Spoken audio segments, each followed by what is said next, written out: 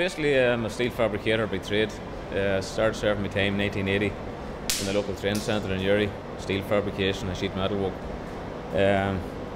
Went on to a local firm then to finish my apprenticeship, done another 4 years with them. But I always was fascinated by the blacksmithing, but there was no one around at the time to show us that all the blacksmiths had basically died out. So I basically taught myself through books and videos and stuff that I got sent over from England over a period of, I don't know, 20 odd years, learned myself the trade of blacksmithing.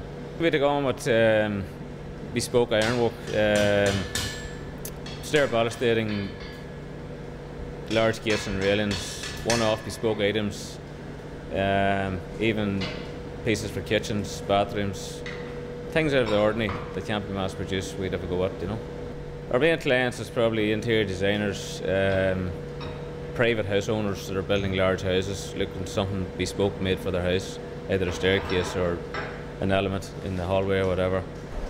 Well, blacksmithing has made a strong comeback over the past 15-20 years and getting better all the time, especially in England and the continent and America. And we're slowly but surely catching up. We're a bit behind the times here, but we are catching up, and a lot of people getting interested in blacksmithing. Well, over the years I've put a lot of people through here. At the moment I have 3 full-time workers, 1 part-time in the office. It's the type of work that you can't really mass produce. You can't have hundreds of people working for you because they're one-off bespoke items, and it's a hand-on skill, you know. I have to be there to oversee it all.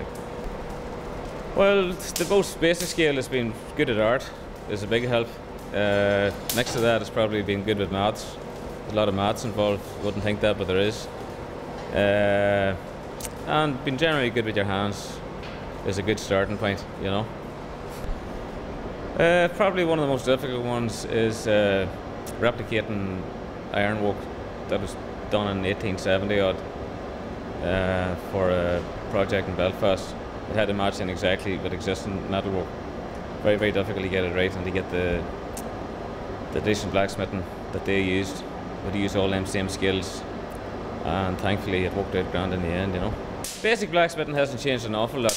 You still need fire to heat the metal to a certain temperature so that it can be worked easily over the anvil. But the biggest progress we've made over the years is the use of machinery in blacksmithing. Without this machinery we couldn't be able to produce some of the items that we do produce, or work with some of the heavy sections that we work with.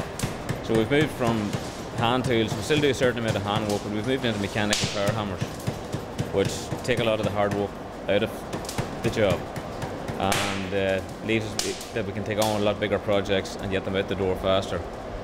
So that's probably the biggest advantage, and it also means that anyone can really have a go at blacksmithing now. We've a lot of ladies getting involved in blacksmithing in the finer end of it, and it's good to see that. If you're refurbishing an old ironwork, it must be done in a traditional way. There's no other way of doing it.